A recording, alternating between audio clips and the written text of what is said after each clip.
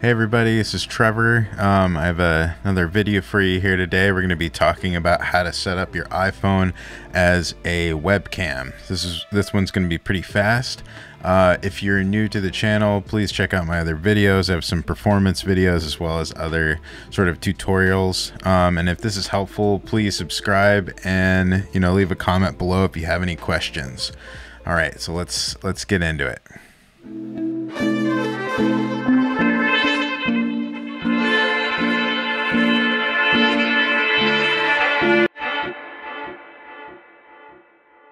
So this video is going to be primarily focused on using an iPhone. I have mine plugged in here with a Mac computer. A lot of this should work with a Windows as well.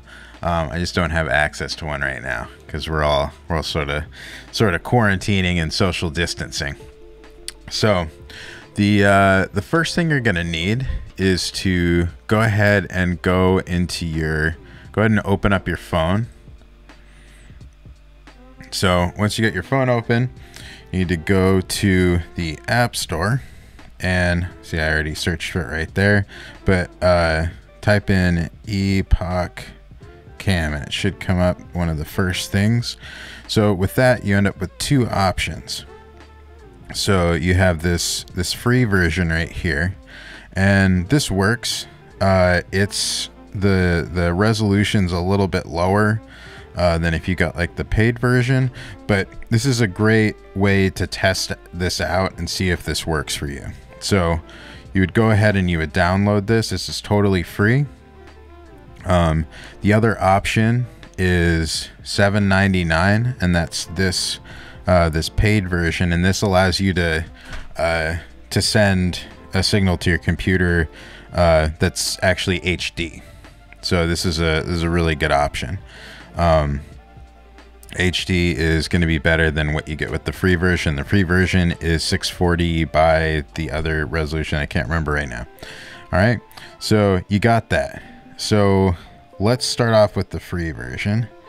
So we open up the free version, and there it is. Right, so here's me. Yeah, there we go. Oh, and it has a few advertisements, everything like that. So yeah, and right now I'm streaming this through a program, right? So if I just go straight to what's coming out of Epoc Cam, it does give you a clean feed, but you can see it's a little laggy. It is free, and it is now working pretty well. This doesn't look bad. So this is totally free, but if you notice, if you move around, you get a little bit of a lower refresh rate. Yeah, and there's like these little, I don't know if you call those artifacts and stuff that pop up. Yeah, but it's free, and this will work. I've used this particular setup for streaming. Yep, up until that happens. Okay, so here's where you select the camera as an option, as a webcam, just like in any other program. We're gonna do this in Zoom, but you'll be able to do the same thing in like Google Meets, and anything that allows you to select the actual webcam. So I'm going to start a new meeting. Now that's open, just like usual, I'm going to say join with computer audio. So this is my computer's webcam right now. So I've queued up Epoc Cam. I just opened up the free version, and I'm going to go down to the bottom here and select Epoc Cam. And now I'm looking at my camera through Zoom. Right? And yeah, this is a lot better than the camera on the computer. Let's just do a quick comparison. Yeah, you can see there's a lot of noise. I actually don't have the lights on in the back right now, but if we go back to Epoch Cam, yeah, much better in low light, a lot clearer, great skin tones. And you can, always mess with your lighting. Your lighting is going to be super important when you're doing any sort of camera work. That's the main deal. The camera is a big part, of course, but yeah. So this works really well. That's how you open it up. It shows up as a source, just like your FaceTime camera. This will not work with FaceTime. The only camera that you can use in FaceTime is the camera that is attached to your Mac or iPhone or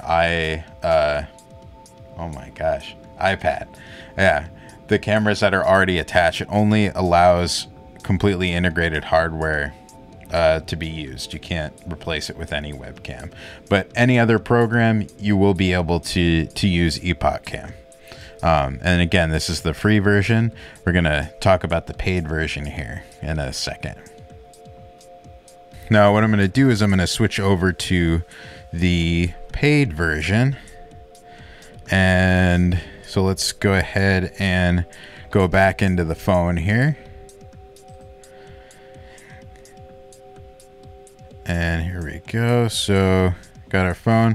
So there is, all right. So we just opened the paid version of Epoch Cam. So now already, I'm just gonna turn this around. I can see that that focusing skip thing is not an issue. It's not happening. You can see that there's actually not, I'm moving this on purpose, but it has, you can see the focus is, it says focus continuous on the bottom. My guess is that there's something in there that enables the camera to work a little bit better. That's within this program, like allows it to act as though it's actually filming something versus just sort of turning on the feed. So that's going to give you something a little bit higher quality. This is $7.99, which is, you know, $8 plus tax. I get too technical or specific with that, but it's not a ton of money to be able to use your phone that already costs like, you know, a few $100s as a filming device. So this is the unclean, this is just filming off of the iPhone screen. If I go straight into this is the clean feed from Epoch Cam, this is what you'd be seeing. And yeah, there it goes. So that's actually that's pretty good quality. You are going through USB, and it is adjusting. There it goes. So now it's wigging out a little bit because I'm getting notifications from my computer. So yeah, good to turn those off. Yeah, Catalina. Yeah, so you can see this is pretty solid quality. Now if I set this down on something so that it doesn't get all jittery, which I'm sure is not super fun, that's good quality. And if I'm moving around pretty quickly, you can see there's like a little bit of a I guess, I don't know if that's actually rolling shutter or what you would call that. That's when you move the camera, but there's the refresh rate is maybe not too consistent, a little variable, right? So there's some issues with it being a little bit slower in terms of the frames, but the focus is working really well. This is super high quality. I'd be pretty happy with this. You can compare it to using my Canon camera here, and this is actually going into the computer in different ways here. So I'm not quite filming this at its maximum quality, but I am using the phone right now at its max quality, and this is pretty great. I will say the skin tones are a little maybe a little orange, so that's something you could correct maybe in OBS or whatever, you know, whatever software you're using. So if we actually look at the various options, okay, so if we come back to, there it goes. So there's Epoch Cam. So something that's kind of cool is you have these, you can turn on the light. So you can see I just flipped on the light right there for the phone. So on and off there, and you have these different settings. So this is where it gets kind of cool. So for the free version, you get 640 by 480, right? There's that. That's maybe not my favorite to look at. Then you go up to what we would think of as 720 or 1280 by 720, a little bit better. And then you get the full HD. That's your 1080 or 1920 by 1080. So those are great, right? Something that makes a huge difference is actually your video bit rate. So I'm going to lower this down, and I think this comes at automatically defaults to 2. So this is at 2, right? 2 bits and for each pixel. And if I bump this up all the way, and it's more information, you can see as I do that, it goes, what is that? It goes from 4 megabytes per second in HD to